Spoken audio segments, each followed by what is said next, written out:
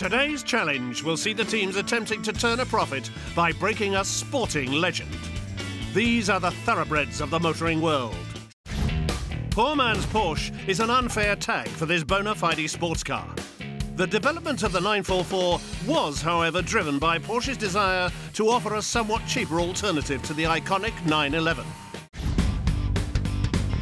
For some drivers, a sports car just has to be Italian. Produced between 1995 and 2005, the GTV, or Grande Turismo Veloce, Fast Grand Tourer in English, was the car that re-established the sporting coupe tradition of Alfa Romeo.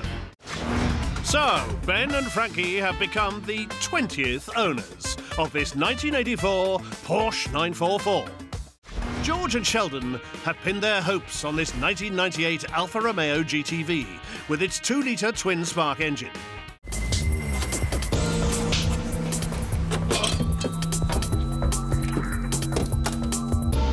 That's one tidy pile of parts that can now be handed over to the sales and marketing team. Or Sheldon, as we call him. It's make or break for Sheldon and George. They've come to the renowned Snetterton racetrack in Norfolk, where the Alfa Romeo Championship is taking place.